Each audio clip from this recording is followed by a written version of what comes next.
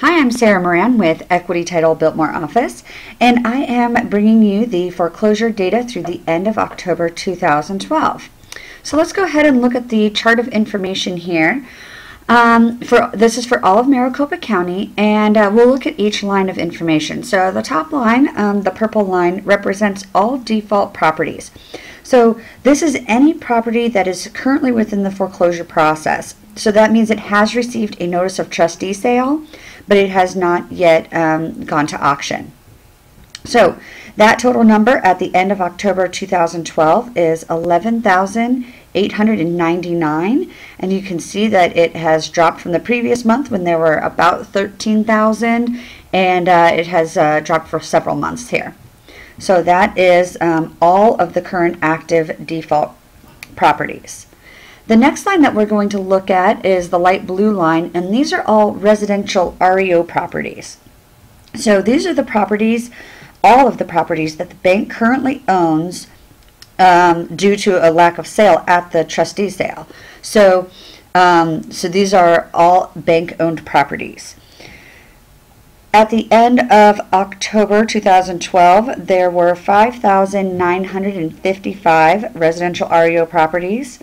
The previous month we were at about the same, just a difference of about 16 units, and from the month before that just a difference of about 40 units. So we've stayed pretty flat there, but if you look back one year to October of 2011, you'll see at that time we were at 10,451.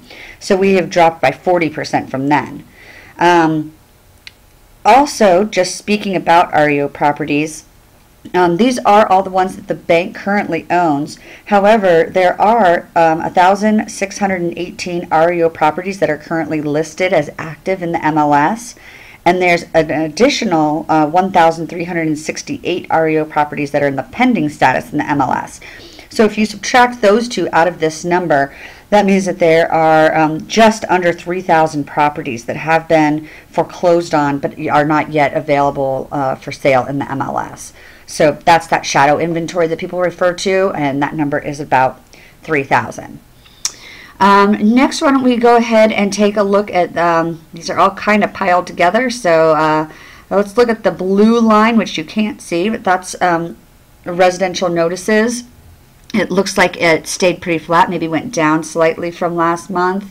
Residential canceled went just up slightly, but has not changed too much either. So those are kind of canceling each other out. All for the same number of new notices that have been received, that same number has been canceled. And you find that they are canceled due to either the homeowner making up the payment and coming current on their loan, or if they have a successful short sale and sell the house.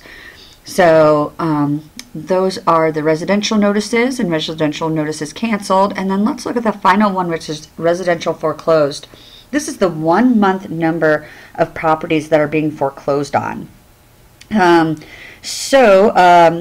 If you look at this month, there were about 1,874 foreclosures. It was up just slightly from September, up by about 150 units or so.